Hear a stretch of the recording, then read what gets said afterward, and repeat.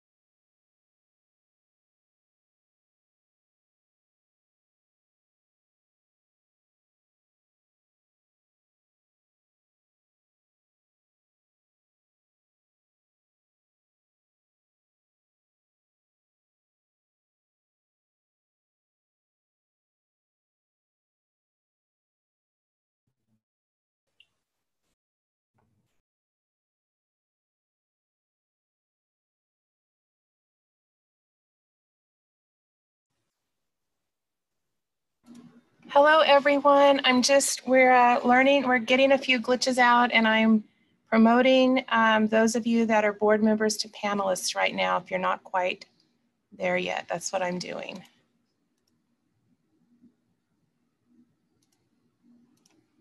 Okay.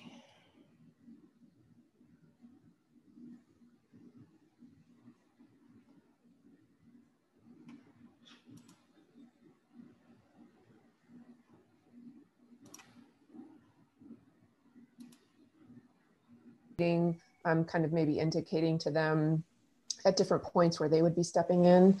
But it's a little unusual again because we don't have a chair yet. So staff's going to be doing some of the stuff that the chair normally does. But I wanted to welcome all of you. Sorry about the technological challenges here. It looked like Jan and I were in our own meeting, having our own meeting, and you guys had it all figured out and you were in your own meeting. So it took us a little bit to get to the right place. So thanks everybody, and for your continued patience while we work through this tonight. And then I want to just kind of welcome you again. I know we've had a couple onboarding sessions already, but again, really appreciate everybody taking the time out of their busy schedules, and especially during these very challenging times, to participate in this, and to thank you again for your patience. I know the commission was officially set up back in January, and so to have our first meeting in November is not quite where we wanted to be, but there were just a lot of challenges kind of in between there and on the path to getting here. So thank you again for your patience while we got this set up. So we're really excited to get this going, and we have a very full work plan for next year and well into 2022 and 2023. So there's just going to be a lot of work with the commission. So I know in the ordinance, we said we have to meet at least on a quarterly basis. We'll definitely be meeting on a monthly basis. So just start to think ahead about that, you know, as we outlined on the work plan, but definitely just a lot of work for the group to be reviewing and to be participating in over the next couple of years. So the next thing that we were going to do is read, there's usually like a meeting preamble that we would read that other commissions and committees do. And Jan was going to read that. And I don't know if she can hear me yet. So I don't think she can. So I will go ahead and do that. Let me just find it in my folders here.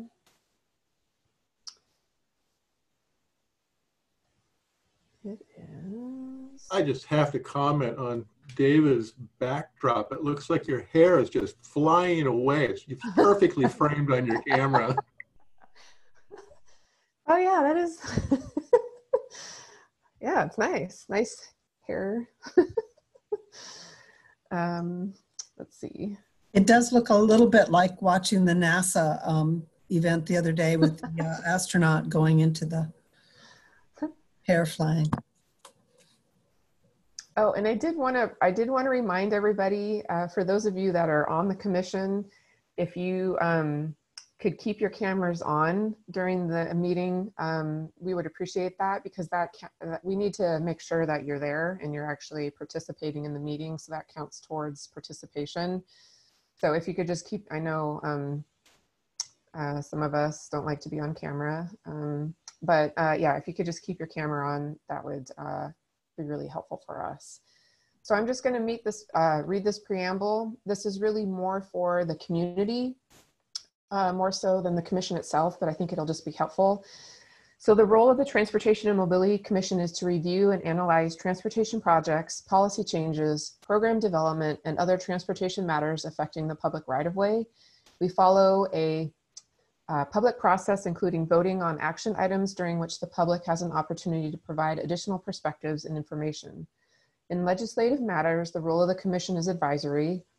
The Transportation and Mobility Commission may hold separate meetings to consider recommendations and provide their own, and City Council may also hold separate meetings to consider the recommendation from the commission and make a final determination. The Transportation and Mobility Commission will conduct a public meeting tonight and take public comments regarding the matters being considered. Any written testimony received by 4 p.m. will be read into the record by staff. Callers who have pre-registered by 4 p.m. on the Transportation and Mobility Commission survey page will be called upon to address the commission later on at the appropriate time on the agenda. When you are called, this is for the citizens. When you're called, we'll promote you to a panelist member so members can see and hear you as you provide your comments. If you're providing the formal recommendation of a neighborhood association or other group, please tell us when the association voted on the matter, as well as how many people were for or against the item that you brought forward. Please keep your remarks brief and to the point. When commenting to the commission, remarks should be directed to the commission as a body, not the audience or staff. Please do not repeat comments that have already been provided in print or verbally. Please show respect for people commenting tonight, whether or not you agree with their comments. And that one's maybe not necessarily so much for the online version, but that's the in-person version. And another thing to mention is we do have the ability to use the chat box. So that, though, is not intended for any kind of public comment, any kind of discussion between members of the commission. It's only really for kind of technical issues. So if you are having trouble connecting, or you're having trouble finding something, just let us know, but really try to keep the chat box focused on technical related issues or admin related issues, and don't have any kind of public comment or discussion in the chat box. So again, that preamble, for those of you that might be thinking about being chair of the commission, the preamble is normally read by the chair of the commission. It's just a formality for the meeting process. So the next thing that we were going to do is Jennifer, can you hear me? Yes. Okay. So what's going on is I'm listening through my phone so I can hear you. I can hear the meeting now. I'll have to turn down my phone if I'm going to talk, but I at least can hear what's going on. I'll try to help out. Okay. Okay. Sorry. So do you want me to, is it easier for me to just kind of take these introduction components? I already read the preamble, so I went through that already.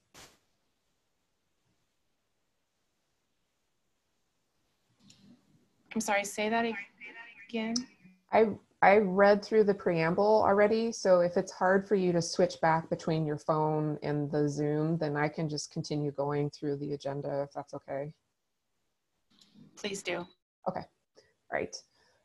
So the next thing that we needed to do was take a roll call for commission members. And so I will call on you each individually, and then if you could just say that you're here, we see that you're here, and then just introduce yourself. You don't have to say anything or share anything, but if you could just introduce yourself, and if you have like a nickname or a preference for how we may refer to you, just let us know. So I'll just start at the top. So Leah, you're first, and I probably don't have a way. Can you unmute? Okay. I just, yeah. Okay. So you want me to say here? I'm Leah. Yep. I'm Leah. Other than Her Royal Highness, I guess. Just Leah. Okay. And Ken, you want to go next? Ken Williams here, and in case you're wondering, all that stuff behind me is my wife's origami paper stash. Well, one of the stashes. Oh, is that what she does? Like, I've seen her at other meetings working with paper. So is that what she's working on, is origami? Shameless plug, go down to Boomerang, little old Boomerang shop, and look at the installation there, and go over to the former Angst gallery, look there, go to the VDA office on Main Street. New one just went in just this morning. Oh, okay. So there you are. And the Angst window will be updated on Thursday. Great. Okay. I've always wondered what she was doing. So that's amazing. Thank you. Great. Michelle? Hi, I'm Michelle McKenzie, and I just go by Michelle. Okay. Mike? My name is Mike Payne, and I am present and accounted for. Thank you. Anna?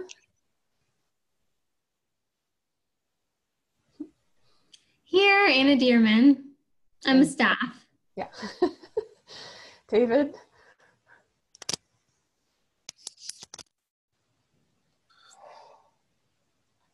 Yeah, hi, this is David Galajian. Again, I'm the Assistant City Attorney and going to be advising you as we go through this meeting and all our meetings to come. Let's see. Eduardo? Yeah, Eduardo Ramos here. Hello, everyone. Matt? Matt Herman, I'm present. Carson? Hi, I'm Carson. I'm here. Thank you. Loretta?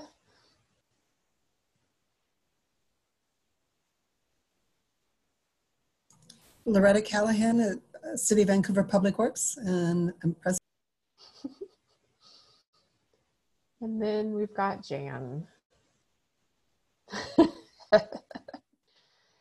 Okay, and okay, so that was it for roll call. Thank you again for doing that. Do we have to call the people that aren't there or note that they're not there? Yeah, so that's the next thing that I had. So there is a process for if the commission wants to excuse members that are absent. So let me pull up our list here. So I know that, let's see, Mario, I'm sorry, Rhea, I think is his last name, isn't present. And Charles Chuck Freyer isn't present right now. And then we've got Deria Ruggles, who isn't present, and then Teresa Hardy. So we just have to go through a process. And again, this is just something that I can help lead, but normally it would be the chair leading it. But a member of the commission has to make a motion to excuse. Looks like they're trying to log in. Oh, are they? Okay. Or at least Daria is. Okay. Daria? Oh, they were at the wrong meeting too. Oh, okay. Let me, I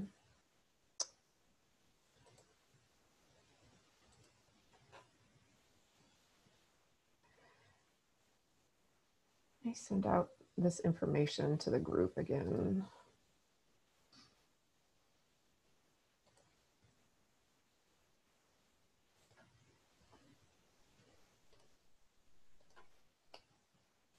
Just going to send this out to everybody again real quick.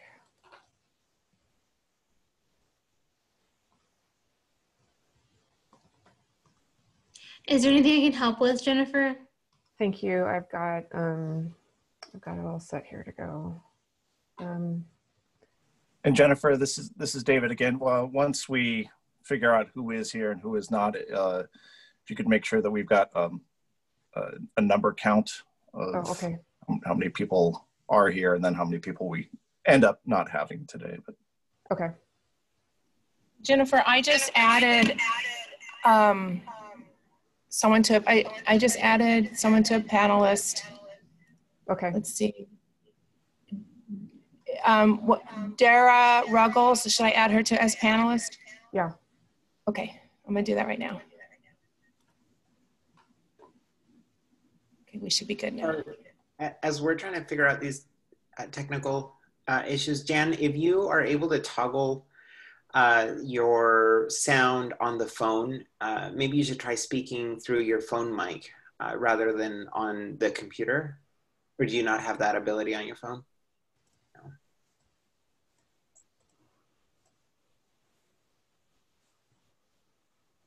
I don't have the ability because I'm an attendee and I cannot promote myself to a panelist. That's actually what I was trying to do and I can't. So that's what's. Well, the good thing is you're no longer echoing. Well, actually, let me try something here. Sorry, Jennifer. It's all right. So,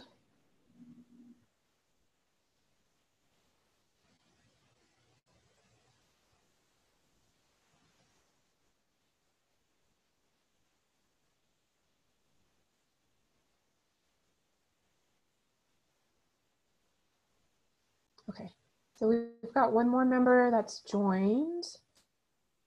And I want to make sure it's Diria, right?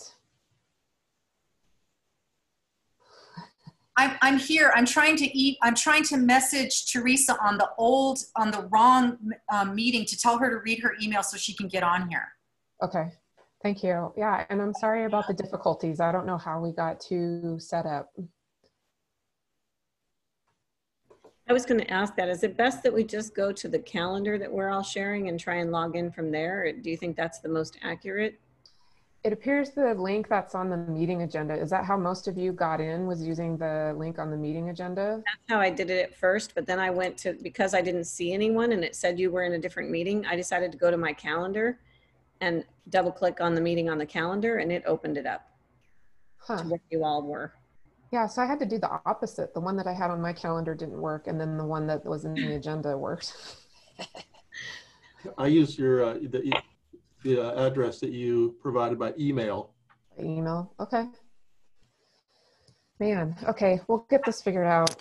I used the email and it didn't work. It put me in that meeting with these two other nice people, somebody named Bill and Jamal, and then Bill actually got out and said that it's because if you look at the one, the Transportation and Mobility Commission, and it says meeting access information, and there's an access to online meeting, so that's the one I clicked on, and that's the one that takes me to the one where those other people are and you weren't.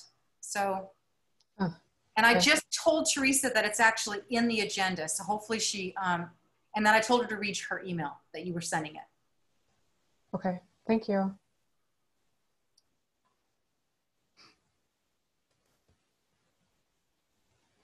Okay. Yeah, that's weird. Some people use the calendar and some people use the agenda. Okay.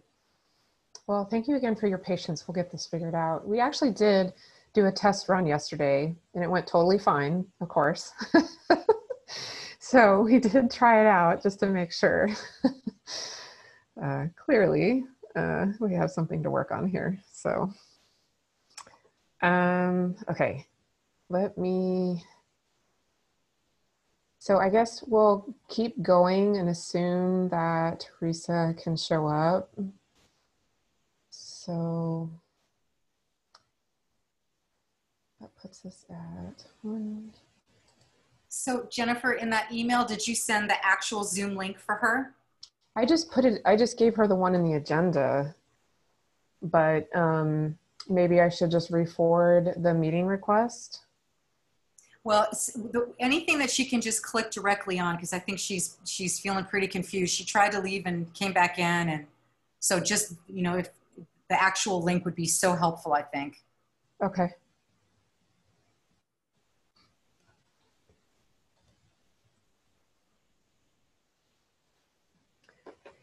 Do you think you could do that for me, Anna? Absolutely, I'll send it to her. Okay, and then I also got an email from Bill Bauman who can't get in either, so I'll forward this to you. Okay, yeah, I can send the link Jennifer, to them. I just admitted Bill. I just admitted Bill. Okay, you got Bill in? Okay. Yeah. Okay. Is there something we can do to tell the other members of the public that I don't know who was on waiting in the other meeting? I think it was just Bill that was in the other meeting with them. No, she said it was me and a man named Jamal Anthony. Yes, and he looks I'm like sorry. I was So there is a member of the public on right now. He's watching, and he's here. Yeah, Jamal is in. Yeah. Yep.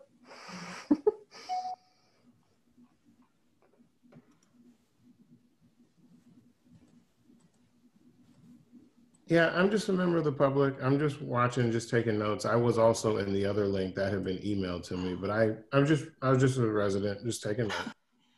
Okay.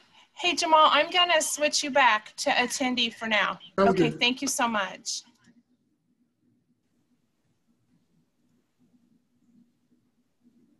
This is Bill. You should probably switch me to attendee as well. Oh.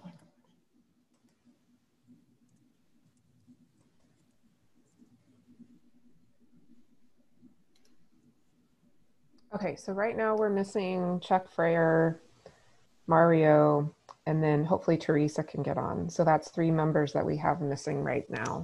I see Teresa as an attendee over here too. I was just noticing. Okay, so maybe she made it in.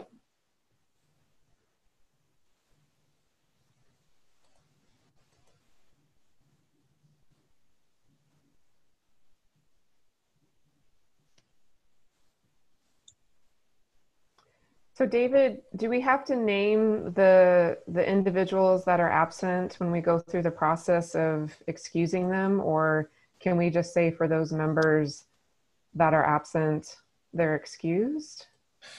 My suggestion would be, once we clarify everything, we determine who is here and who is not, we just run through, and you can just say really quickly the name, first name and last name of everyone who's here, and first name and last name of everyone who is absent.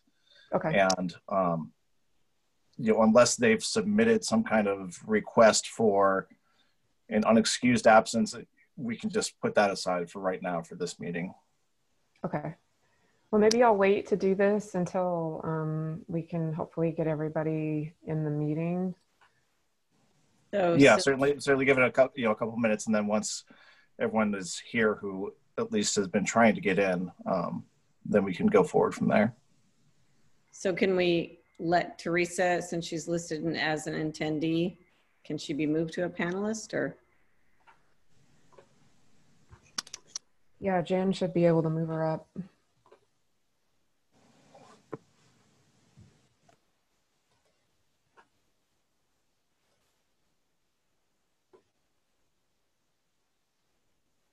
Are you able to move her up, Jan? Yeah. Am I in on the meeting now from your end? Yes, you are. Oh, all right. I'm sorry about... Hey, Teresa, you made it. I know, I made it. Did Bill and Jamal make it? Are they on? Yes. Oh, good. Sorry, Teresa, if you can have your camera on. Okay.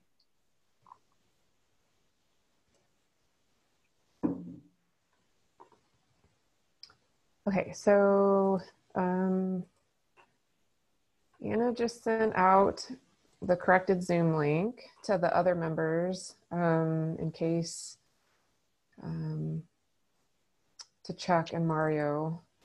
Okay. So Teresa, how did you end up getting in? Was it the link that Anna sent, or did you have to use another roundabout way to get in? Well, Bill actually sent me a link that he tried to help me with, and then he tried to help me copy and paste, but I couldn't do that because I don't have the computer skills, and he has a PC and I have a Mac. And then I went back in, just went out of everything, and I went back in to the latest email from you, and I went into the agenda. Yeah. And I clicked on the link in the agenda. Okay. But I had to do that about 4 or 5 times because at first it wouldn't let me in. It kept saying I was entering a passwording where you enter your name. So Oh, I just kept trying and trying and trying, and then it just happened. okay. Okay. Yeah, we were discussing that some people were able to get in with the link on the agenda. Others were able to get in with the link and the meeting notification. So apologies again. We'll try to get this figured out and make sure it doesn't happen for the next Yeah, time. I tried going in. I left Daria and I tried to go back in through the link through that meeting notification, but I couldn't get in that way either. Okay. All right.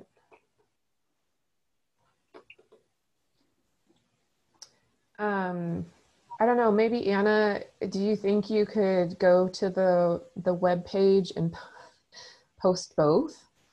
I mean, I think the one from the agenda is up on the web page, but maybe make sure if we have two different ones that we somehow have, if you could just check and post both of them, since one or the other seems to be working for different people. Sure. Okay, so then we can make sure if somebody from the public is trying to get in, they can use that as a resource. Thank you. Okay, so we'll just wait to do the excusal process until we get a little bit farther in the meeting. Can I ask a quick question? If we were to have a problem at the next meeting getting in, what is the best thing for us to do? Should we email you, Jennifer, immediately? Yeah. Should we email you? Okay.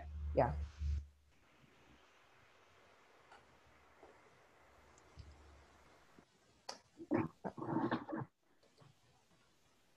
So the first thing that we had on the agenda was the bylaws for tonight. So I know that you've all been able to see and go through the bylaws, and we discussed them at the onboarding session last week. So that's something that we can vote on and that we're supposed to pass tonight with our first meeting per the ordinance that we structured for the commission. So I didn't know if anybody, and David's going to lead this discussion with you. He can provide kind of an overview of the bylaws again, like we did last week. And then we can talk about whether there's any changes you would like to see done. But again, David and I are kind of filling the role of the chair. The chair would normally be kind of handling this process and kind of facilitating the communication with the commission members. So I'll let you take it from here, David. Thank you. So, you know, as we talked about last time, the bylaws are just a way for everyone to understand the process by which you're going to be going about your business. And so a lot of it is really procedural in terms of what you do and how you do it. Some of it is in terms of the notification processes that need to take place pursuant to the Open Public Meetings Act. And, you know, really the important things to remember, it's that these can be amended if it turns out for whatever reason that we need to add or subtract something that turns out not to be working for this commission as a practical matter as we move forward. Because right now, what we've done is largely start from a starting point of like the Planning Commission's bylaws, and which is a similar, you know, volunteer member commission, and use that as a template. But because you are different, you are an advisory board, you don't do some of the functions, especially the quasi-judicial functions that the Planning Commission takes on.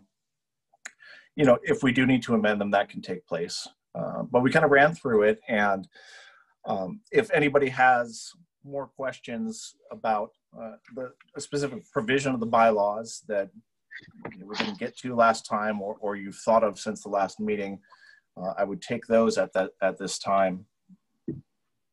I do, David. Thank you. Can Go ahead, you hear Teresa. me? Yes. Okay, well, you know, I think it was Matt, but I can't remember for sure, brought up the one about the terms of offices, and that was a question that I had on my first read through the bylaws, and then I just reread the one that was sent to us, and I can see that those terms looks like have been taken off that section. That's section 3, terms of officers. So I'm assuming that in the new bylaws that we're going to adopt, we're not going to have those links of how long someone's going to be a commissioner for. Is that right? Yeah, so what we did is we took out the ordinance that establishes the commission, has a staggered starting point so that everybody gets appointed at the same time. But, the first terms are going to expire after 1 year, and then a few expire after 2 years, and a few expire after 3 years. After that, everybody who gets appointed thereafter is on the same term except for the youth position. And that's really just to get the original start of the commission so that you don't have a turnover of everybody at once. And so it doesn't make sense for the bylaws in terms of what you need moving forward. This is just what council adopted so that they would have that rolling each year. There'd be 3 different people changing out, and it wouldn't be a turnover of 11 people all at once. So right, it really didn't make sense for the bylaws to have that information because that doesn't help you in the terms of transaction of your business moving forward. That's what these are supposed to do. I guess my question is, and that, thank you for that clarification. That, I think you said that last time. But mine is when it says 4 members shall serve a 1-year term, which shall include the youth appointment. 4 members shall serve a 2-year, and 3 members shall serve a 3-year. And I'm not still sure with our different positions, except for the youth person, who's doing the 1 year, the 2-year, or the 3-year term, and how will that be decided? Or am I missing something here? Yeah, so thank you.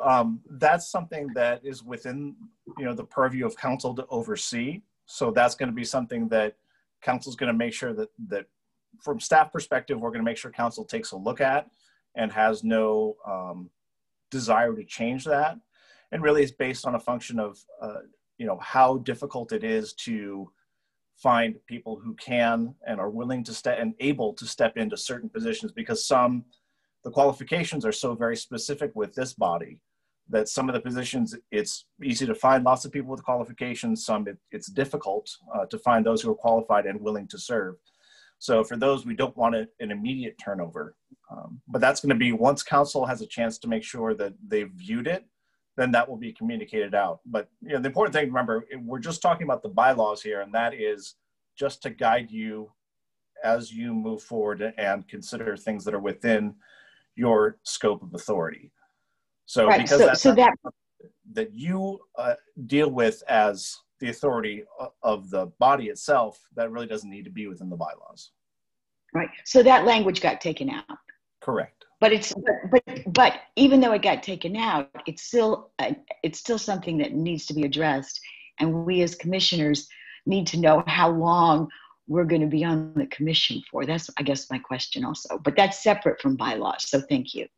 Yes, thank you. Yeah. Anyone else have a question? I have a comment. I was looking at the draft of the work plan, and I was trying to map that to what's the phrase here, the meeting agenda. Pull up, get the right the order of business, and which is in section 5. And I was a little perplexed by one, in that I think it's April 6th. There's an action item on the 4th plane safety corridor, but there's no informational introduction to that material, which kind of struck me as a bit odd. It's kind of like, okay, we're gonna pop this one out to you, take a vote. What's the it we're talking about here? So it almost seems like you might want to say you have to entertain some idea in the information section at a previous meeting before you can then, take a vote on it. I mean, how else would the public know what in the world they're commenting on if it's never been kind of brought up to daylight previously? So Ken, thank you for that comment. I'm not involved with projecting out future agendas, so I won't comment specifically on the example that you brought forward. However, it's not that unusual for a body, whether it's an advisory body or one that takes action, to be presented with something, and you would get materials ahead of time for you to consider, but be presented with something on the agenda for action that perhaps you would not have gotten briefed on an informational item previously. I'll let Jennifer or Anna or perhaps other people on staff speak to how they anticipate bringing things forward and perhaps putting them as an informational item in advance of having you have them as an action item. I don't know that you would want to require that in your bylaws, because there may be things where you want to be, you want to take action on and you really don't need 2 meetings to do it. You can be briefed on it and take action and make your decision all in one meeting, which a lot of boards and commissions do. But I'll pause here and let staff step in as to how they plan to see this move forward. Yeah, so that's a really good point, Ken, and a really good catch. So the challenge with that project is that it's already, hasn't necessarily started, and I was going to provide a little bit of background on it tonight, but we have an RFP, a request for proposals, to get a consultant on board to do a traffic analysis. And so there's other components to the projects beyond just the traffic analysis. And so what we'd be looking at that meeting would be the results of the traffic analysis, but I can definitely find time on the agenda to bring more background information on the project. We did have the meeting on January 5th, where we've got that informational item about current and upcoming transportation projects and programs.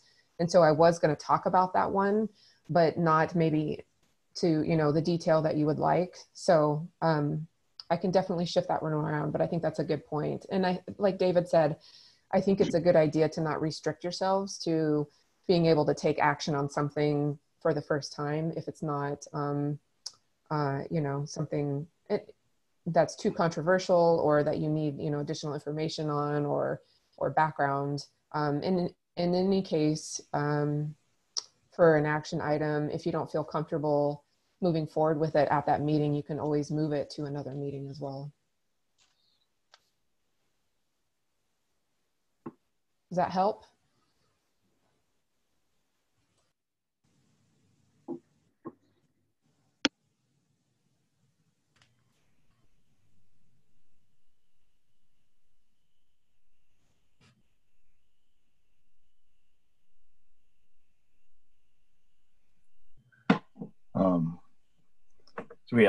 Is everybody still here? Did we lose our requester? Yeah, he gave the thumbs up. Yeah. Oh, okay. That's a good point. Thank you, Matt, for pointing that out. In making sure that we have an accurate record in terms of what everyone does and says. One of the big things, I think we mentioned earlier, Jennifer mentioned, we want to have you have your cameras on the entire time, but also when you are giving any input, whether you are giving your assent or whatever, do make sure both when we actually do end up meeting in person at some point in the future, and certainly for right now, to verbalize your reactions, because it's not going to be, it's difficult to record it otherwise. Nodding your head, giving a thumbs up, those kinds of things usually indicate assent, but they won't get picked up on this kind of format. So do make sure that if you are in agreement with something or you've been satisfied with an answer on something, that you are verbalizing that, so we do have that down on the record. Okay, thank you for your answer. That makes more sense to me now. Complete sense. Okay. And then there was one change. So from the last time that we reviewed the bylaws with you, we realized there was one kind of error in the bylaws, and that's on, let's see, what page is that on? Yeah, if you could keep scrolling, Jan, thanks. It's under, yeah, keep going. Thank you.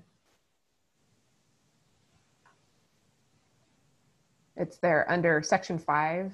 It's actually right there. Yeah. Order of business. We realized that under communications, under F, letter or II, the second one there, the Transportation Mobility Commission members and committees. We mistakenly took that over from Planning Commission bylaws, and it's not necessarily something that other committees and commissions do. We could leave in there the committees because that was intended for if we were going to set up a subcommittee or a technical advisory group to the commission, but that wasn't intended to be in there. And so we were thinking maybe we could take that out, but I don't know if you had any desire for communications for the meeting times, or you know, if that was something that you were interested in keeping, but that was just kind of an error on our part when we were going through the bylaws and saw that we had missed that to take that out. Are you referring strictly to the last two words "and committees," or the entire? For the members, sentence? Yeah, for like, so for every meeting, and I had it because I set up the agenda for tonight's meeting based on the structure of the bylaws. So you wouldn't have a time on every single agenda to do communication from the commission members, but we would leave it just for if we had committees or sub advisory groups in the future. It's not obligatory that you make a comment, is it? Nope. So I'm thinking to the city council, where they often will say something, you know, oh, I went to this great seminar last week and I'd like to share, you know, a takeaway. I think that's kind of cool myself. You know, gee, I read this really interesting article on something germane to the evening's business. You know, that might be an interesting thing to share out. I don't know, that's just. And given how much we have that it's going on in the city, it might be a nice opportunity to have people share something that's going on that others might not know about. Yeah, I agree. We keep it. Okay.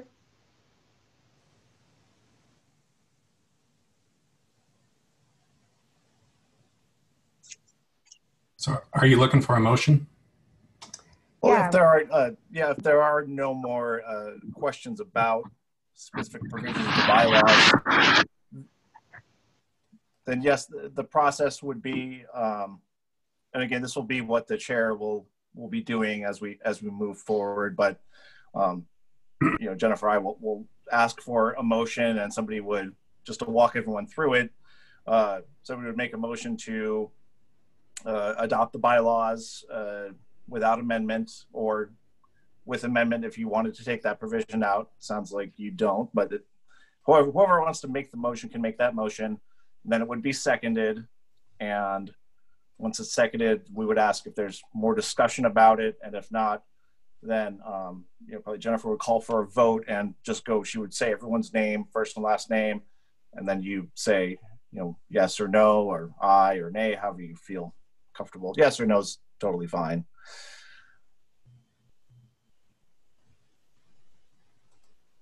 Thank you. Is there anybody that's interested in making a motion?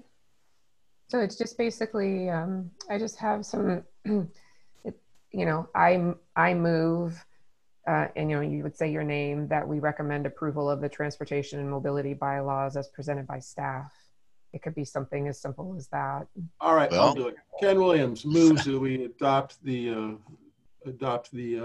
bylaws on amendment as presented by staff. I second. Okay, and then I need to go through. Oh, who was the second on that? I'll second the motion, Mike Payne. Okay, thank you, Mike. Okay, Leah? Yes. Okay, and see, Ken did the motion. Daria? Yes. Okay. Michelle? Yes. Matt? Yes.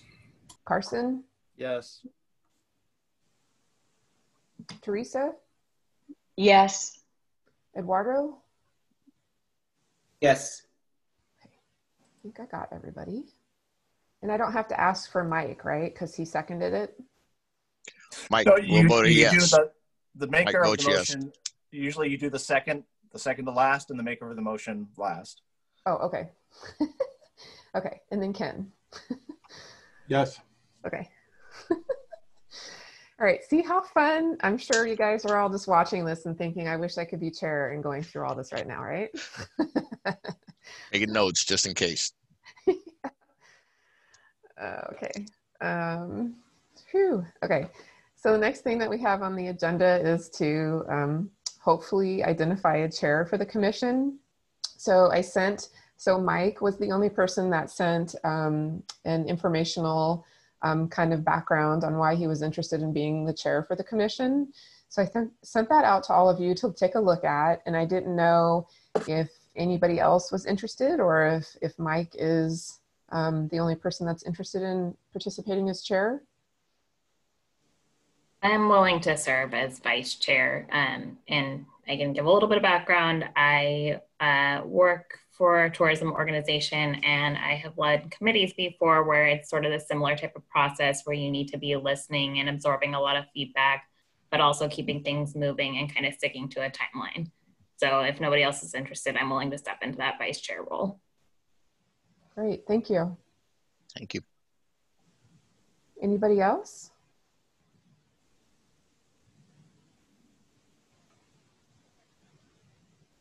Okay, well then somebody on the commission would need to make a motion again to nominate Mike Payne as chair of the Transportation and Mobility Commission. So this is Matt Herman. I'll make the motion to elect Mike Payne as the chair of the Transportation and Mobility Commission. I can Williams second. Oh. Okay, so Who was that? Who was that on the second? Ken Williams. Thank you, Ken. And Jennifer, I just asked, are there any other nominations? Are there any other nominations?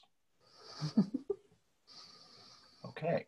No, but you know, I really want to say who's on first. I mean.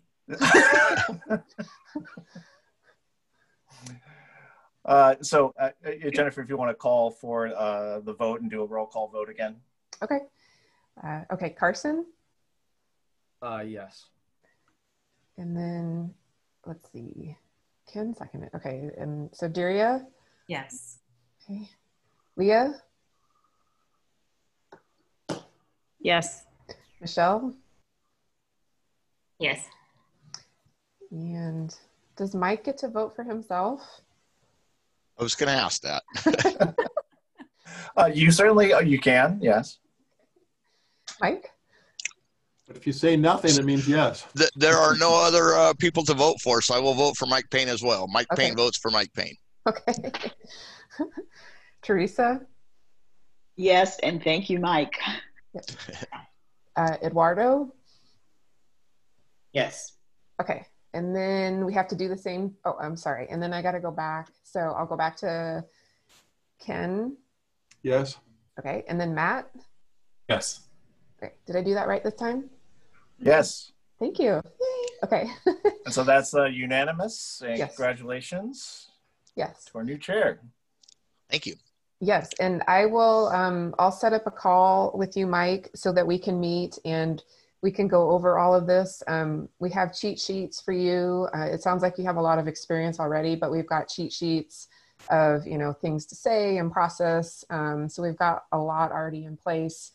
Thanks to the great work of Kristen Hull with the Planning Commission. So I think that'll be really helpful for you. But yeah, I'll send out something so we can get it set up as soon as possible because the first meeting is going to come quick on December 1st. Sure. Thank you. Yes. As a commission member, I would like to move to nominate Michelle McKenzie. Is that right? As vice chair. I second the motion. This is Daria.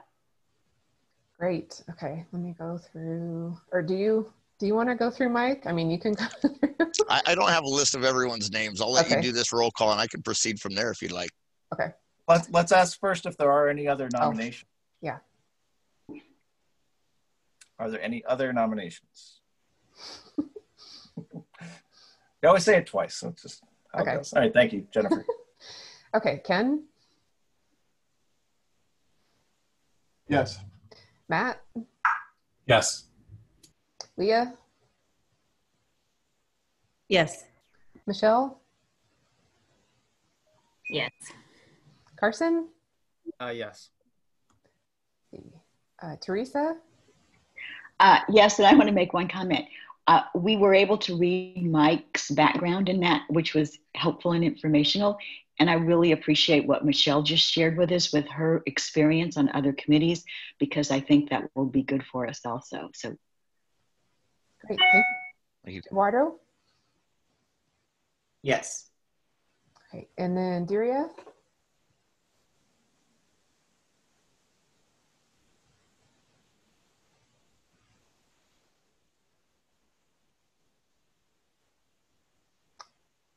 Daria, are you okay with you need to give us a yes, a yay for the, yeah.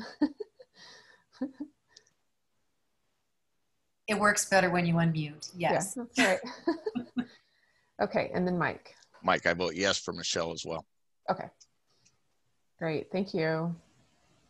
Phew. All right, thank you so much for both of you for willing to step up and work to be the chair and the vice chair roles. So thank you, I really appreciate it.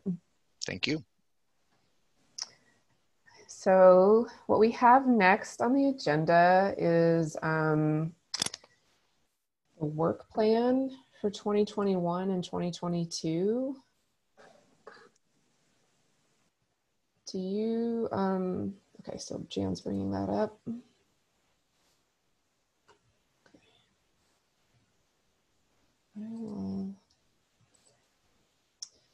So the work plan is identified as informational, mainly because the work plan is going to be changing pretty consistently through the year. And I went ahead and set it out through the end of 2021. And, you know, again, this is kind of our initial thought of the items that will be coming to the Transportation and Mobility Commission over the next year or so, but it will change. And this is an attempt at trying to figure out timelines for projects and when they might come to the Transportation and Mobility Commission.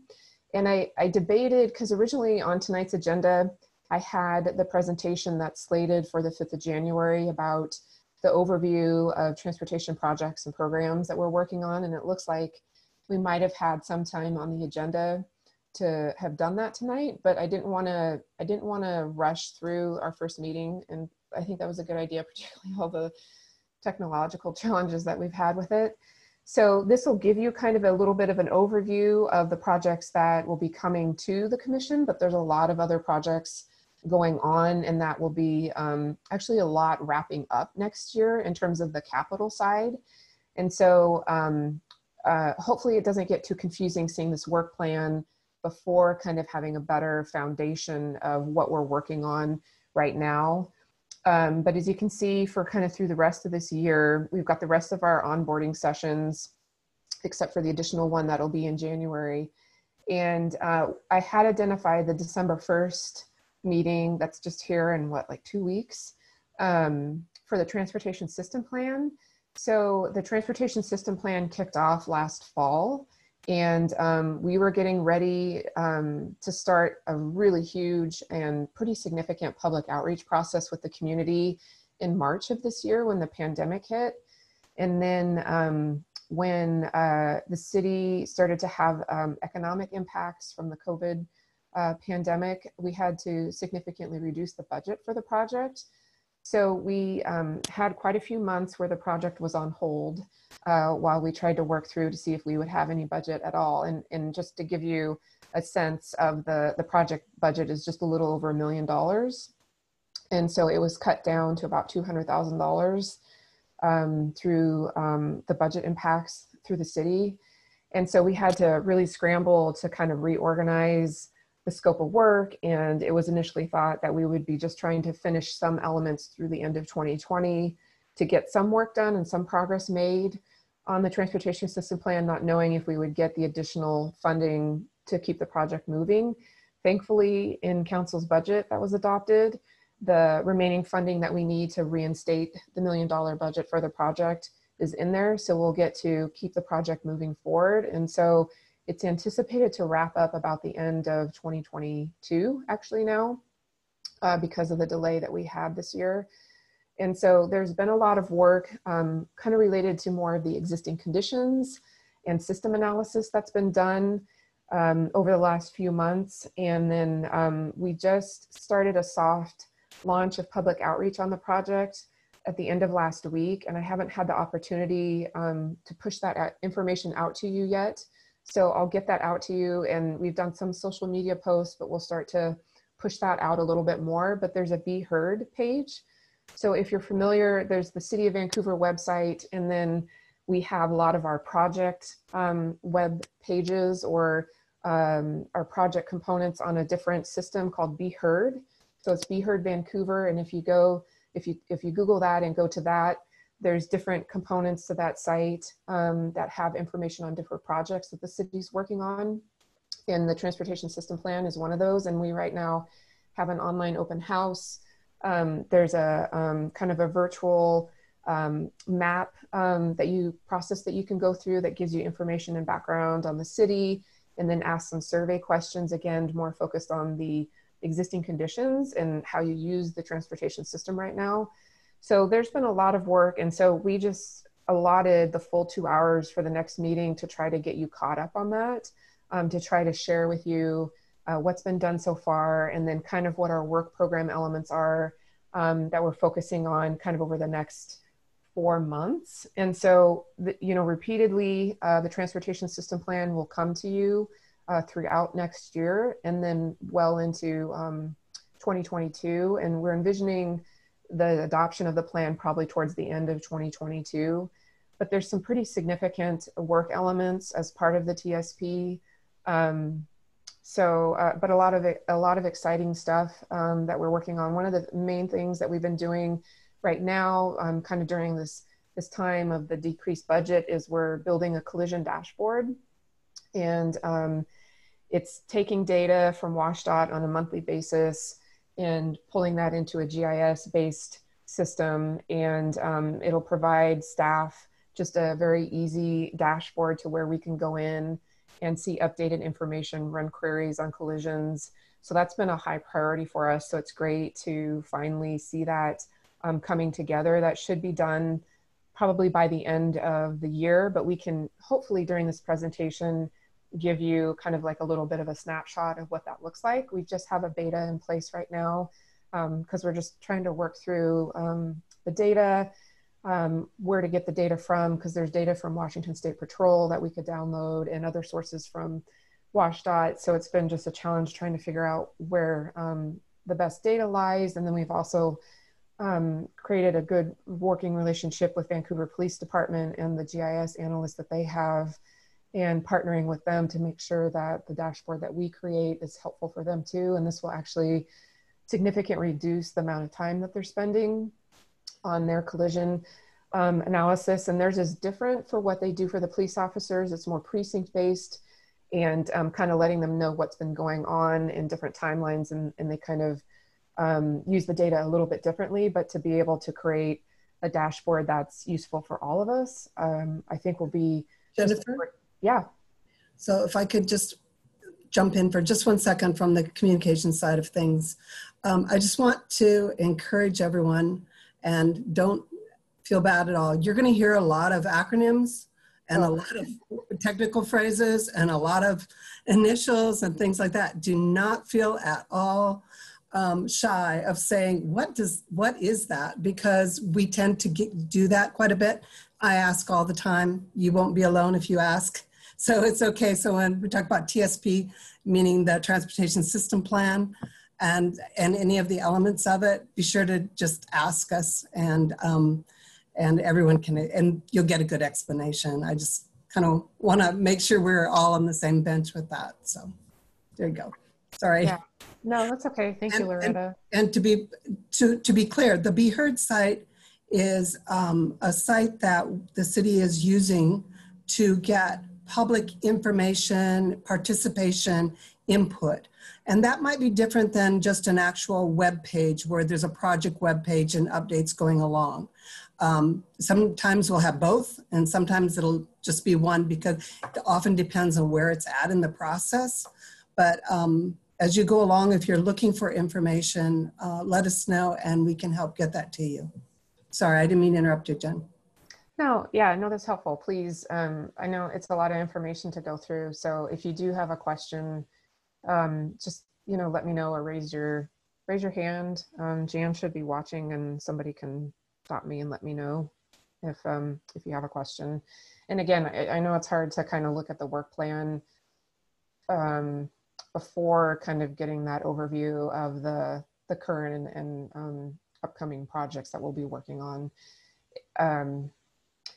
And I just wanted to throw out the caveat that my hope was to have, so what we have on the work plan for the first is to have the consultant come in and talk about the transportation system plan. I'm a little nervous that they won't be able to get the information together because of the Thanksgiving holiday, because of when we need to post it. But right now, that's what we have planned. Potentially, it may be that we end up doing a flip-flop with some of the information from the January 5th at the December meeting. So that was just a little bit of overview on that December 1st meeting. Again, the January 5th meeting would be Anna coming and talking to you about current projects that we're working on and that are upcoming.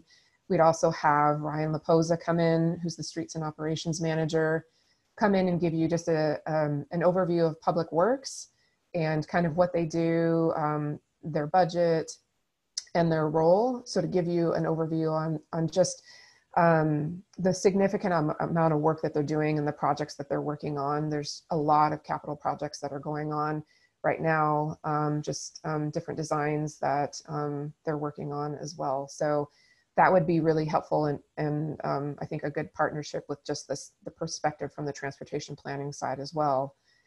And then we have that last onboarding session on the 5th. And then from there, we try to start to bring in some presentations about specific programs. So there are some very significant pavement management projects that will be happening in 2022 and 2023 that could provide some really good safety projects and opportunities to look at repurposing some of our roadways in the city. And so I thought it was important to have somebody come, which will most likely be Chris Snyder, who's the program manager, come and talk about kind of the in and outs of the pavement management program, but then also give you an overview of upcoming projects. So that one's kind of more of a higher level informational one. And just to give you a background, to give you, some background on the operations of the pavement management program. And then also I have intended on that agenda is the West Side Bike Mobility Project. So if you have not been around the city very much in the last 2 years or so, we've been working and spending quite a significant amount of time on the West Side Bike Mobility Project. And so the last update that I have received on that project as of the end of last week, and in council's budget, their budget was approved for the funding for that project. And then we also, as a backup or as a way to preserve the city funds, we applied for a grant through the Washington State Department of Transportation. They have a grant cycle every 2 years for bicycle and pedestrian projects. And we submitted a grant this year for the Columbia project. And Anna did a virtual walkthrough with staff up in Olympia a couple weeks ago, and the project is ranking really high. So we've got our fingers crossed that we'll get funding from the state for that project, which will allow for the city funds that have been identified in the city's budget for that project to go to other needs within the city. But what I've been told is that we were actually looking at doing the entire project next year. So in 2021, they would come in and do the microsurfacing treatment on Columbia from Mill Plain South. And then they would do a paving project on Columbia from Mill Plain all the way to 45th Street. So they would actually do the entire length of the project. And up to this point, we've talked about phasing that project and splitting it potentially between 2021 and 2022. But right now, the direction that we're moving with is doing the entire project next year, doing the entire paving project, all the curb ramps, and all of the bicycle and pedestrian and multimodal improvements next year. So hopefully the timing for that one to bring it to you on February 2nd We'll try to give you a background on the project, what we've done so far with it, and then just let you know where we're at with the project. So again, that one's just more informational because we're pretty far along in the process for that one, but we wanted to share, we've got 90% plans for the project developed. And I know some of you have been actively involved in that project over the last several years. So it's to bring you up to speed to where we're at, but that's kind of just a quick background on the West Side Bike Mobility Project. And then for the March meeting, we did another project a couple years ago on McLaughlin Boulevard between Reserve and Brant Road, where we implemented traffic calming, some pedestrian safety enhancements, some crossings, and then we did a pilot project for a bike facility through the corridor. And right now, Anna has been the lead in doing some evaluation for that project. So we've been doing some public outreach, online open houses, going to the neighborhood associations, and we just wanted to provide you an update on what we're hearing about the results of that public outreach process. We've done also some data collection, traffic counts, bike and ped counts as well. So that was more of an informational presentation just to bring you up to speed on that project too. And then later on, you'll see in the agenda, it'll be closer towards the end of the summer of next year. We'll bring that one more back to you as an action item when we get final results from the evaluation process and a final recommendation on whether we should keep the pilot element of that project. So essentially the bike facility project or the bike facility component of that project. And then also in the March meeting, we had wanted to talk to you about the transportation grant program. So we have a very aggressive grant program at the city. Typically, for every dollar that the city puts in of city funds, we usually get back, just depending on the year and the cycle, we usually get back $4 to $7 for each dollar that we put in. So we get $4 to $7 in grant funds from different organizations for every dollar that we put in. So we've been pretty successful at the city, and we've just been able to manage a lot of capital improvements and a lot of just safety improvements, bike ped improvements throughout the city using grants. And so we were just going to provide you just an overview of kind of grant programs, our grant process. So that would most likely would be Chris Malone from city staff coming to talk to you about that. But I tried to make sure on the resource page that we set up for the Transportation and Mobility Commission, a lot of the grant, the primary grant sources that we use are listed on there just to kind of help you better understand where their sources are coming from. But grants are huge for us. We need those to keep our programs going. And then later into next year, so this is kind of where Ken's question was, in terms of the action item for the Fourth Plane project. So we have a grant from the Washington State Department of Transportation that we got in 2018. And it was through their city safety program. And the grant that we received from the Department of Transportation was to make improvements on Fourth Plane between F Street and Fort Vancouver Way. And it was based on the amount of serious and fatal collisions that were happening in that segment of Fourth Plane. So for that grant program, you basically we did a collision analysis for the city, found where we were having high collision intersections and corridors. This one was very prominent, and the state did a cost benefit analysis looking at ways to mitigate the collisions in that segment of the corridor. And so it would basically look at repurposing the amount of room that we have on Fourth Plane. So right now it's 2 lanes in each direction.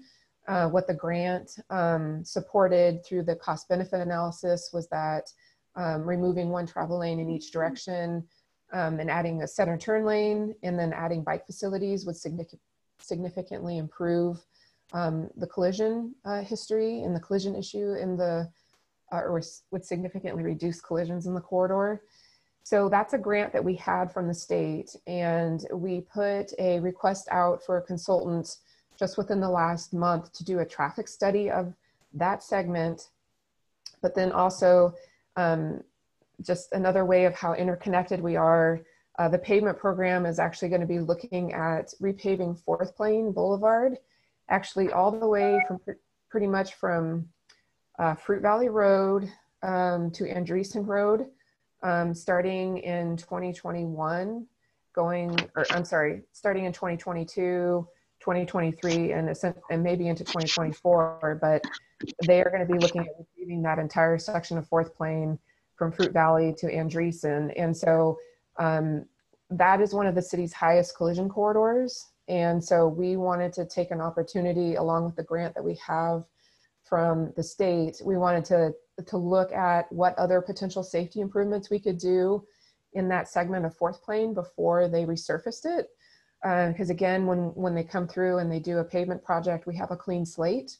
And so we have the ability to make a lot of potentially pretty significant improvements to improve safety on the corridor. And so what this action item was bringing to you the results of the traffic analysis. So we'll have the consultant go through, look at potential impacts, like with the grant that we have for that specific segment. If we were to remove a travel lane in each direction, what that would do to capacity on the corridor, what that would do to capacity at the intersections. But we're also having them continue that all the way to Andreessen. And so that was what that action item was, but I can make that and kind of reorganize the work plan to bring that more as an informational to get you caught up on all this, since there's a lot already happening with it. And then I could bring that back as an action item later on. But we wanted to get your feedback on, based on the results of the traffic analysis and recommendations on how to move forward. We wanted to get your feedback on that. Yeah, I'll just stop there because that's a lot of information. So, but I'm also curious. So I assume that this would connect from F Street west to where the bike lanes actually stop. Yeah, there's a couple of blocks there that there would not be connectivity. Yeah, thank you. So the grant was F Street to Fort Vancouver, but I made, so their analysis is basically just a little west of D Street to Andreessen. So yes, you're right. There is a little bit of a gap there west of F Street. So they'll be looking at that. Any other questions before I move on?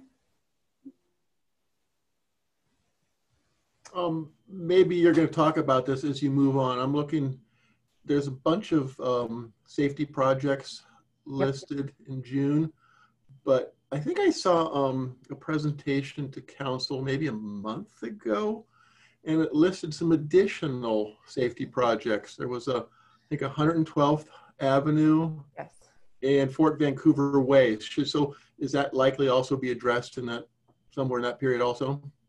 Yes, so great point, and I appreciate you keeping track of things so well. So, yes, so again, in conjunction with upcoming paving projects, they will be looking at doing Fort Vancouver Way in 2023. So we'll be studying Fort Vancouver Way in 2022, and then also Main Street right now, Upper Main Street is slotted for 2023. So we'll be looking at that one in 2022. I failed to put on here 112th, I think because I'm like in denial of just all the amount of work that we have coming over the next year. So I need to add actually 112th. So these groupings of, if you look at the June 1st meeting, so McGilvery is slated for a segment of that to be repaved in 2022. Southeast 34th Street, that is going to be repaved between 164th and 192nd in 2022. And then, as I mentioned, the 4th Plain work will go between like 2022, 2023, and probably 2024. And so I do need to add 112th on here. And I believe the section of 112th that they'll be doing in 2022 is, it's moved so much. I think it's Chikalev up to 51st. That's what I read somewhere on the on the presentation of the council. Okay, so which is almost 4th Plain. Yeah, so, but they will be doing the full corridor of 112th.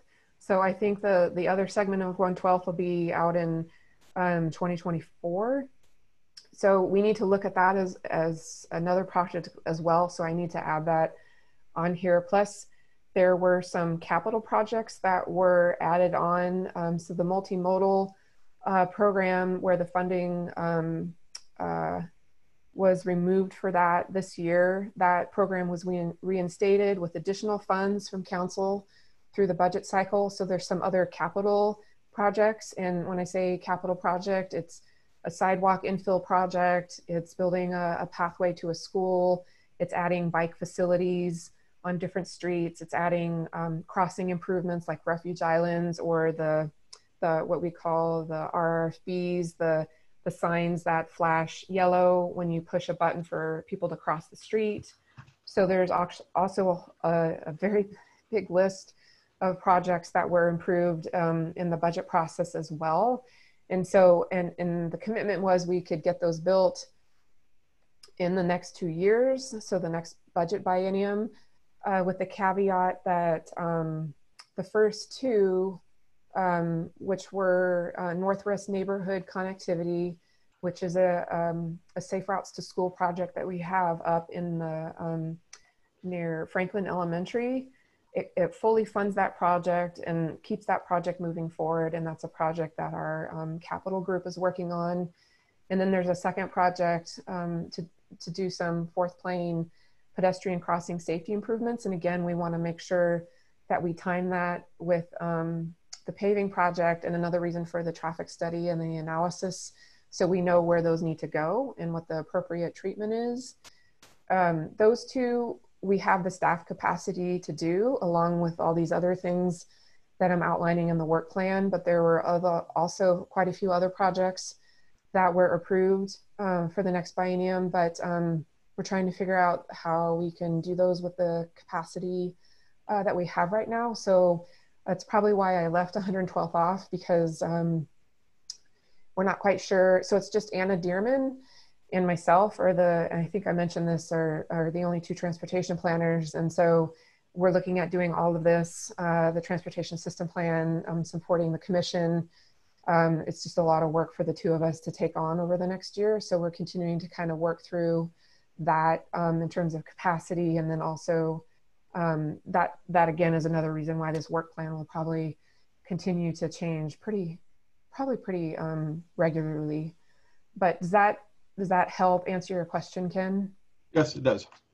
Okay, and then the reason that I have a fourth plane on here again is so in addition to the grant that we have and the traffic analysis process that we're going to be doing and bringing to you early next year, we also have budget to do a pretty significant public outreach process for fourth plane. So we're doing the traffic analysis from essentially D Street to Andreessen Road and looking at what opportunities we have to improve safety in the corridor. So if repurposing one of the travel lanes is an option, if the street has the capacity to handle that, if the intersections can handle that, if the community is acceptable with additional delay in the corridor because of that, what do we do with that additional space? So we have another contract that we would be putting out just to have somebody help us with public outreach. So we would have a fairly robust public outreach process to talk with the community about how we should reuse that space. So we've got, the Vine BRT on there. One option is doing BRT only lanes. So they don't have to be in travel and they have better reliability with their service. One option, we've got infrequent sections of bike lanes on the corridor. We could look at adding bike facilities on the corridor or doing a transit and bike hybrid, but there's obviously safety issues with that because of the nature of the businesses on the corridor. Some people have requested on-street parking to help support the businesses. So there's a lot of different options. And so that's kind of the process and why the fourth plane one comes to you so much, is that not only do we have the traffic safety analysis results, but then we also need to go out and talk to the public about what potential improvements they'd like to see. And built into these other projects like McGilvery, not so much Southeast 34th, just given the nature of where that street is, but there's public outreach process built into those as well.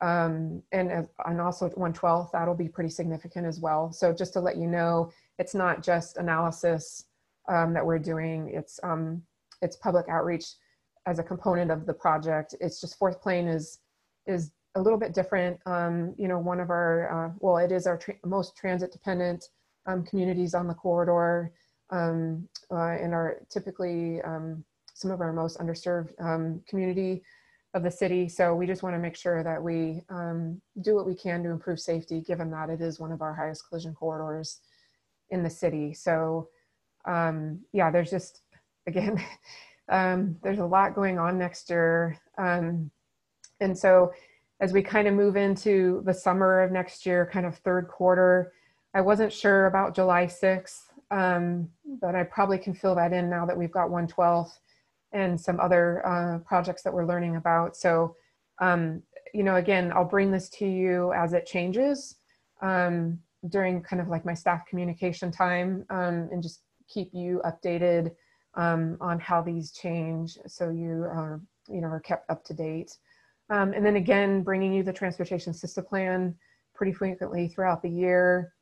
And there's that action item for McLaughlin safety project evaluation early in the fall of next year, so we can make a decision on how we want to move forward with that pilot project, whether we want to keep the street striped as is or if we want to do something different.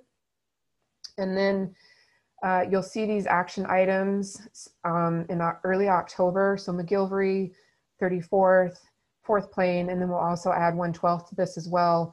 So the way that the pavement program is structured, we need to get them, actually, this is probably, well, I might have to bump this up, but they need final kind of design plans from us by the end of the year, because they go out and they do their contracts in early, so they'll be doing their contracts in early 2022.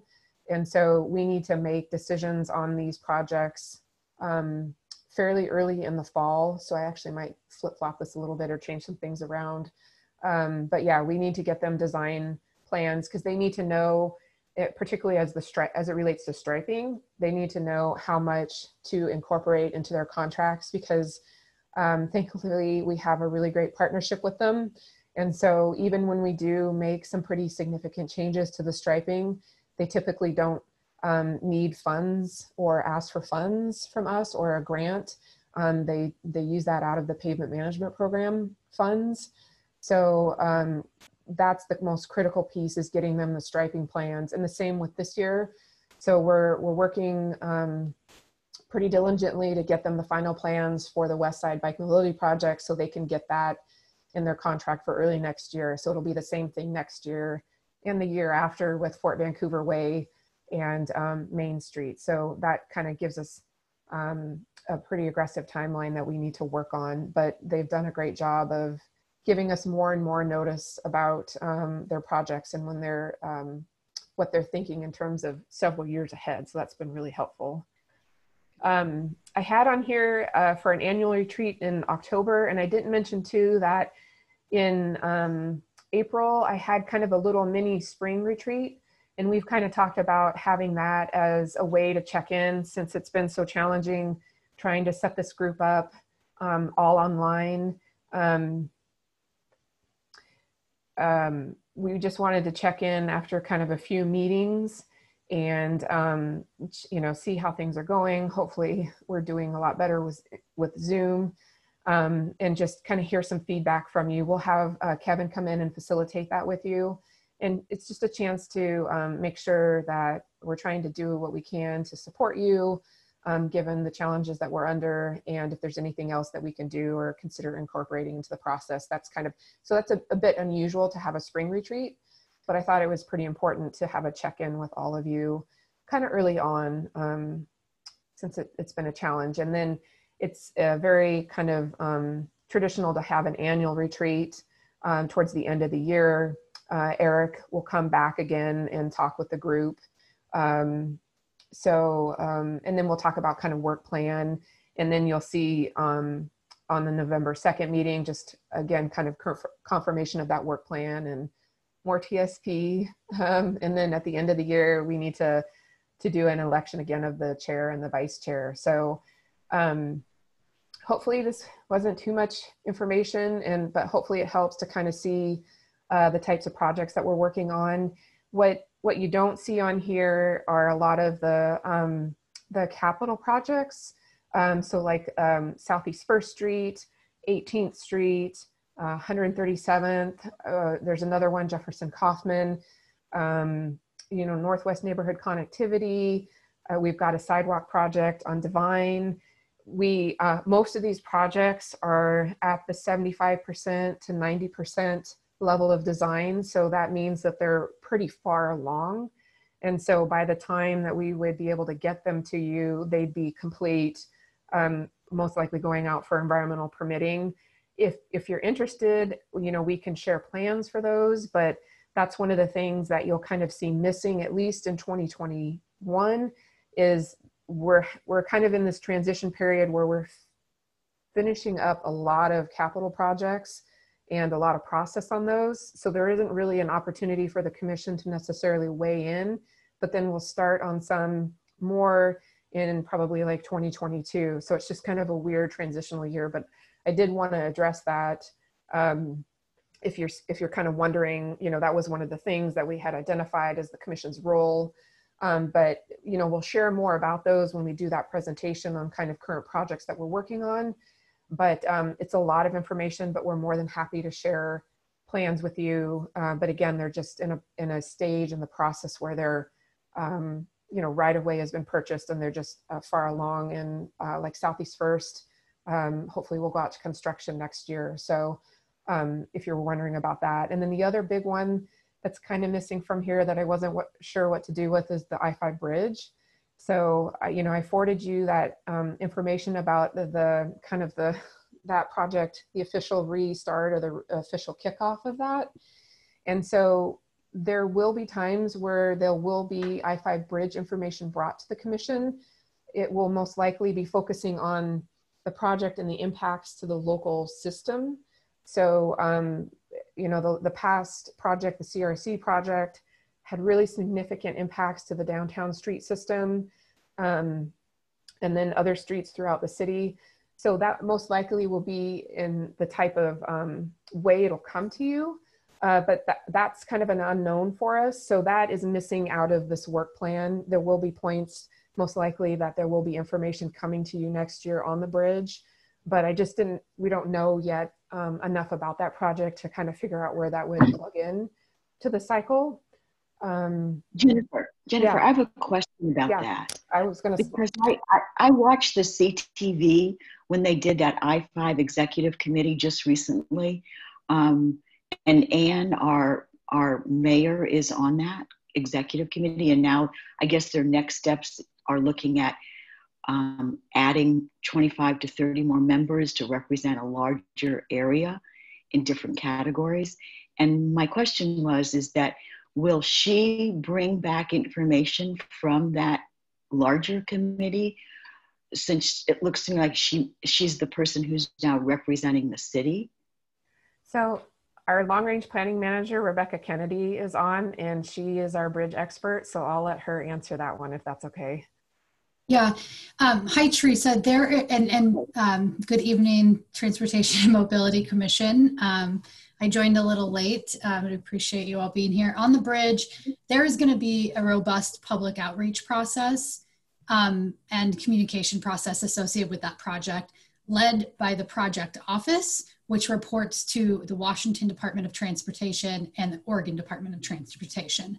This is not a city run or managed project. The mayor sits on the executive steering committee, which is one of the many elements of outreach and engagement, and is specifically engaging project partners that have a direct role in operating, owning, permitting, or a direct economic development role in the bridge area or the construction of the bridge. The mayor will be bringing back, and staff will be bringing back, information to the city council, and no additional members will be added to the ESG. There will be a community advisory group associated with this as well that will advise the project office. That's, I think, what you're referencing, Teresa. That's the 25-member group. They are going through a recruitment process now, and that group will be made up of representatives from regionally, from both sides of the river, representing a diverse array of stakeholders. Again, that's one element. They also will not be reporting back to the Transportation Mobility Commission directly. Again, they report to the project office and to the ESG staff. And when I say staff, I mean city staff who are staffing this project will report back to this group. Okay, thank you. So very likely myself, Erin Landy, or a senior transportation policy advisor that we are recruiting for right now would be reporting up and out, updating this group. And then I think at relevant points also involving Interstate Bridge Replacement Program, project office staff where it makes sense. But that would be probably a long way down the road. Thank you. Mm-hmm. Are there any other questions or comments or, projects you've seen missing from here that you wanted to talk about? I'm just wondering, since we're transportation and mobility, if CTRAN will be doing any sort of presentation on their projects so that we can be kept up to date on that, especially since if they're planning a north-south route and we're talking about projects in 2023 and such, it might be beneficial. Yeah, thank you. That's a great point. Yes. So, we could have them come and share. Right now, we're reviewing the 90% plans for the Mill Plain BRT project, but as they start the conversation, so they're looking at doing another BRT route that's currently similar or almost the same alignment to the Highway 99 route that they have going. So that is a good point. So I'll make sure to add that one.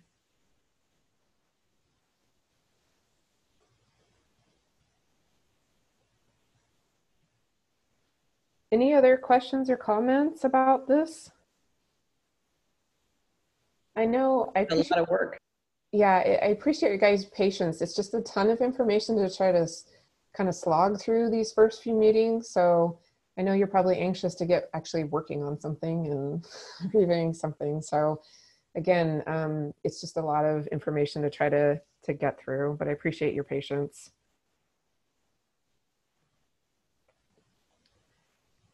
So and you're welcome to, share any comments that you have. You can send those to me as well.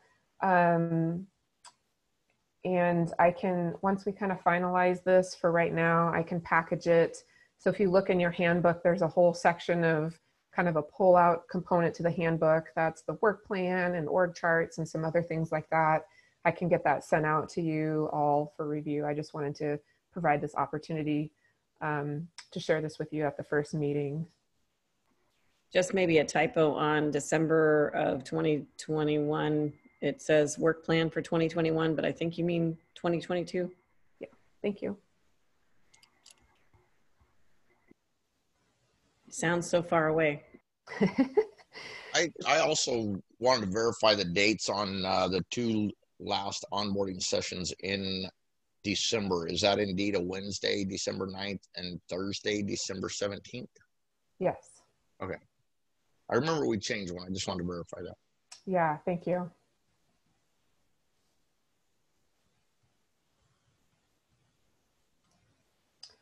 Okay, so with that, we will move into, hopefully, I don't know if Jan has better capabilities, but we can move into the citizen communication. Is that something you can handle, Jan, or do you want me to do that? Yeah, I'm going to go ahead. We had Richard Colbert. So Richard, I'm going to switch you over to a panelist now, which would allow you to share and allow you to have that opportunity. And then Jennifer, is it, I'll track the 3 minutes. Is that what we're doing? Yeah.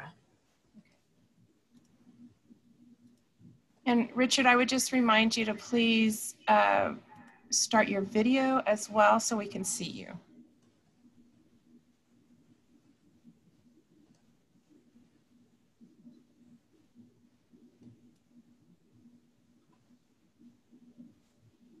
Can we take off the shared screen so everybody's, I don't know how to do.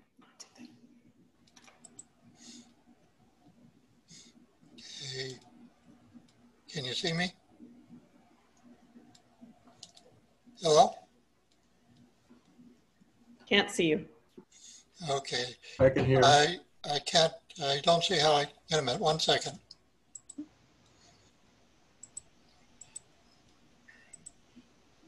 There we go. Okay, my name is Richard Culver. Before I moved up here about 3 years ago, I was a member of Bicycle Pedestrian Advisory Committee. And one of the things that was covered was the complete streets. And I'm not sure if you're aware of this particular publication.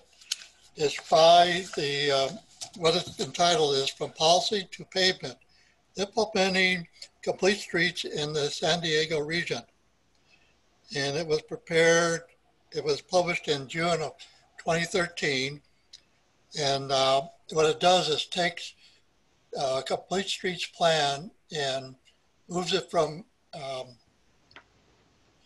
planning to actually implementing the plan. And it covers a whole bunch of pages.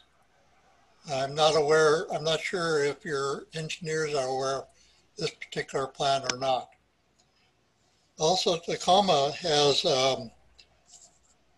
published a thing called Tacoma Complete Streets Design Guidelines Project.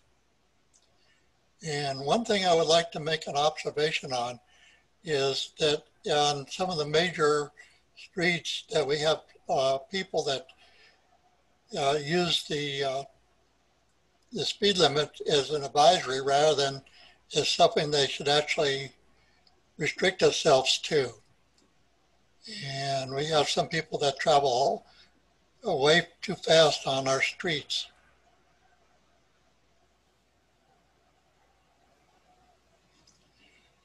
Is there anybody that has any questions concerning this guideline?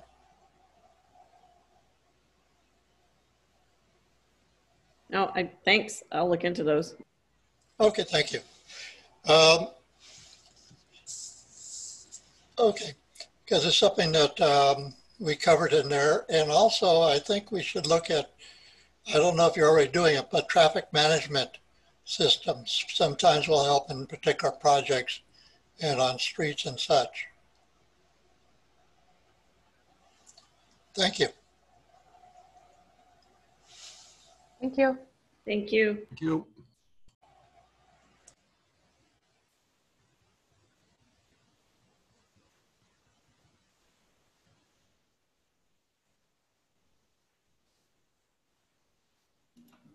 Do we have Jennifer, any? that's all that I had that I knew of that wanted to have public comment. Oh, okay. So the other participants were just listening then? Or the attendees, I should say. I'll double check. So Bill didn't need to, he wasn't here to comment? Both of them said that they were just going to be listening when we were stuck in that other meeting. Okay. All right. So I just have a little confusion. I see a complete streets program on our page.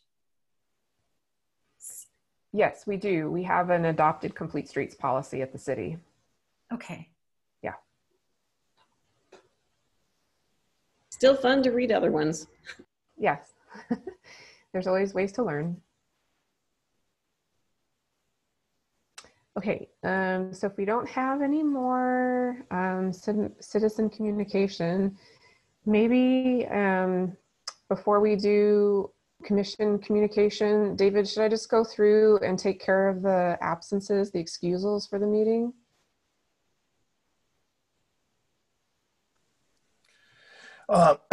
Yeah, Jennifer, if you want to go ahead, how many people are absent? Was it 3 or 2?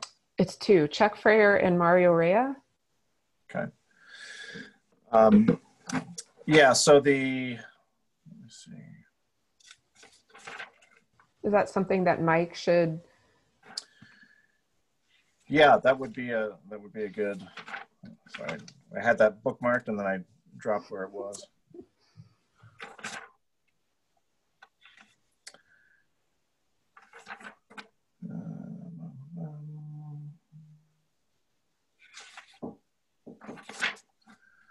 So yeah, so Mike, if you wanted to move to excuse the two absent commissioners for the meeting by the name of Chuck Frayer and I apologize, I didn't catch the other one.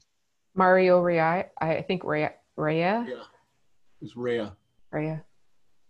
So would these be excused or unexcused? Well, it wasn't like they asked, said, oh, hey, I have a conflict going on. Gee, I'm sorry, I can't make it. It's just like a no-show. Isn't that unexcused? Well, it's to a vote, so you can say you get a freebie on the first meeting. If somebody provides a reason why they cannot make it, you can certainly take that into consideration. Considering the challenges we've had tonight, I think we can afford to be magnanimous, but it's your decision as a body. I was thinking Mario's not even come to any of the onboarding sessions either.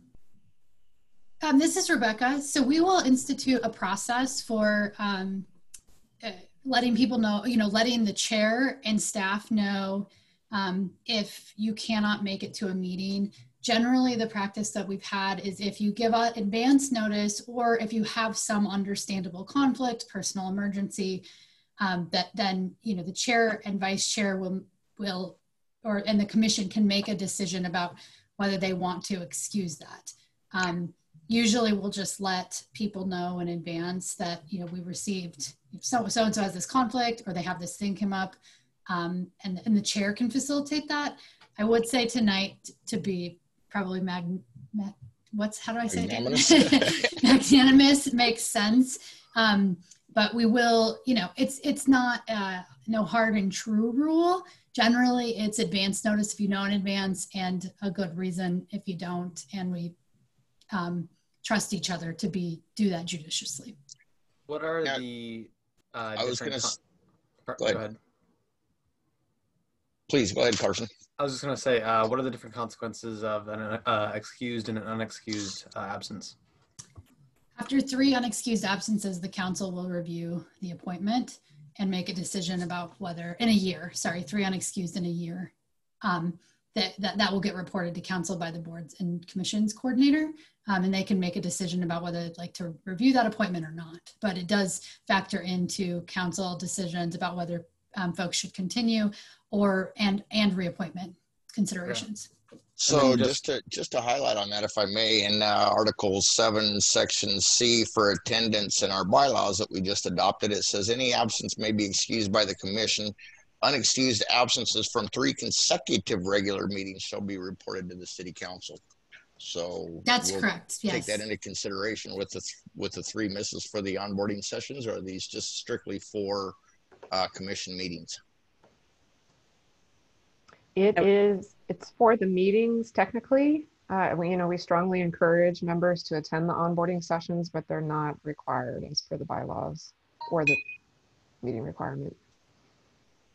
Thank you. Yeah, because the bylaws only took effect starting today. We can't really apply that retroactively. Oh, okay. Well, there's that too. Thank you. Well noted. Thank you.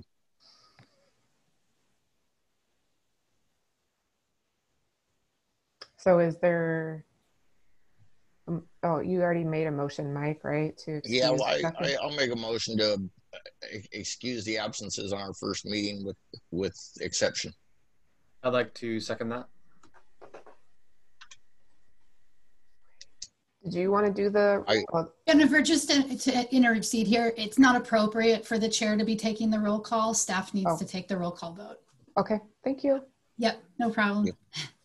Okay. All right, Ken? Yes. Matt? Yes. Carson? Yeah. Ira?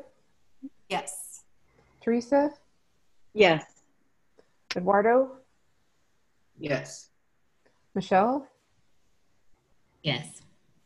And then was it Matt that seconded it? That was me, Carson. Oh, sorry, Carson. I still have it, yeah. Okay. Matt, yeah, okay. And Mike, I vote yes. Okay. And I didn't respond, but yes. Okay, thank you, Leah. And then I have a quick question. It kind of falls in with all of this. Do we have any idea when we might know what our term is? I think it should be reasonable by the next meeting. Does that The seem ones okay, that aren't here David? tonight will be receiving a 1-year appointment. I'm just teasing. Yeah. I think it's reasonable that you'll know in advance of the next meeting, and we appreciate your patience on this. I have a question about how the length of these will the 3-year term maybe be for the people who have a lot more expertise in transportation, so there is more of that consistency, and that the shorter terms will be more from those of us that kind of represent more certain parts of this, of the segment of our city, and they'll be shorter because you want more diversity coming on more often, or? I think David did a good job of kind of addressing that a little bit earlier. So what we focused on was really not necessarily expertise in a certain field, but how much interest. So there were kind of two factors: how much interest we got in kind of different positions or different representations when we asked for applications, and then kind of how difficult it was to fill that position. So for the position represented driving, we had 2 people leave over the summer, and so that one's been a little bit more challenging. And so it's really kind of trying to focus on what would be more difficult to fill given a certain, given a certain timeline. So potentially for those positions that would be easier to fill, they'd be a shorter timeline, if that makes sense. Thank you. So the next thing that we had on the agenda was commission communication. If anybody wanted to go through and share anything, I guess you can let me know by, raising your hand. Okay, I don't see anybody. Okay. And then the last thing that we had for tonight was just staff communication.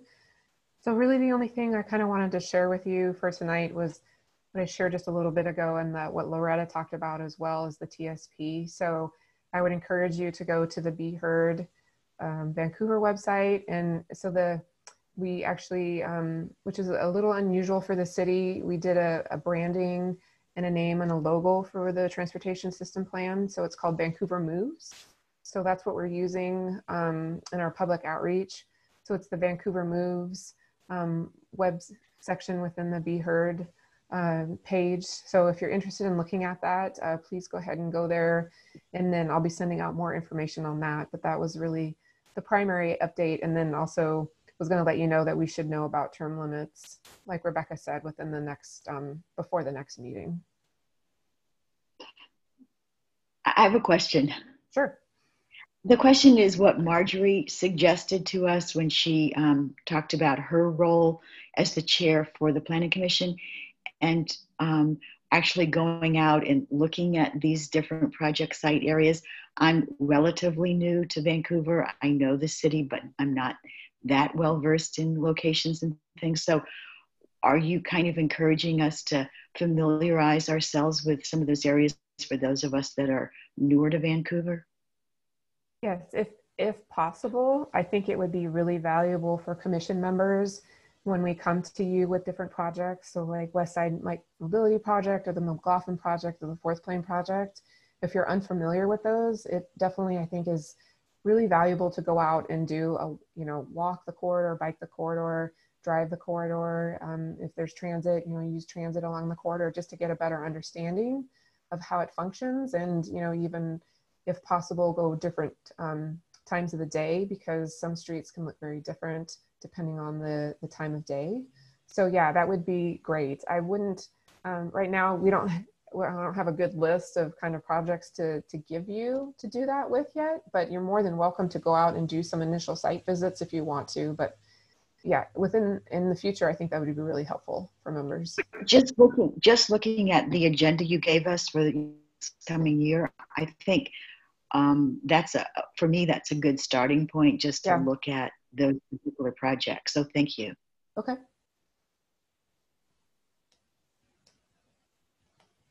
Any other questions or comments before we adjourn for tonight? Okay, well, again, can't say it enough. Thank you for your patience with our technical difficulties that we had. Don't hesitate to let me know if you have any questions. And I hope everybody has a good Thanksgiving holiday and stays safe during this time. And then we'll adjourn for tonight and come back on the 1st of December. See you then. All right. Thank you, everyone. Thank you. Everyone. Thank you all. Thank you. Good night. Good night. Good night. Good night. Thanks, all. Have a good one.